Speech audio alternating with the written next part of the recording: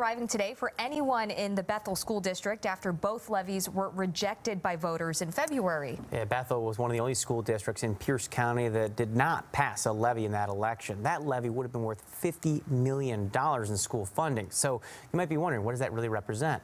Well, it means music classes and drama clubs. And also all school sports now on the chopping block. Fox 13's Matt Markovich takes us there tonight.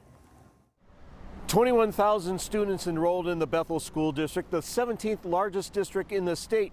But 20% of its operating funds could be eliminated if voters don't approve a levy later this month, a second try in 2 months. In Mr. Geyer's band class, it's Do Re Mi.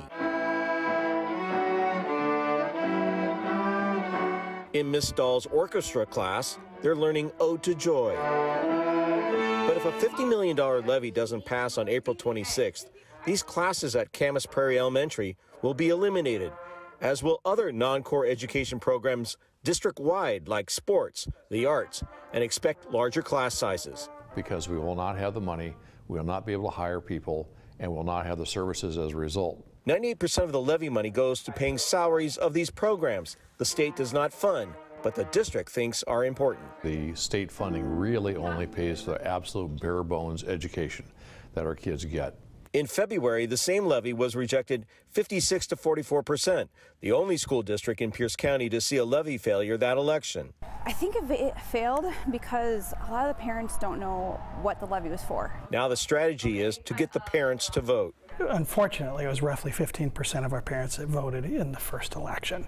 And we believe having more of them engaged right now is really what's going to help us, having their voices heard. And that, to me, probably points to some desperation. Says one elementary school parent. It needs to pass this time around, but I can understand the hesitancy of people wanting to pay additional taxes. The district is also retrying another technology levy that failed in February to replace 20,000 aging iPads, one for each student in the district. Funds don't go where they're supposed to. I've always voted yes, literally, up to probably this day.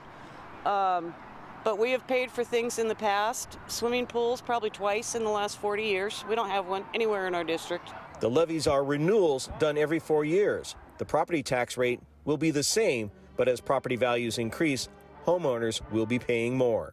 You know, activities could be going away, and these are activities that keep our children busy, that keep them active and engaged and learning.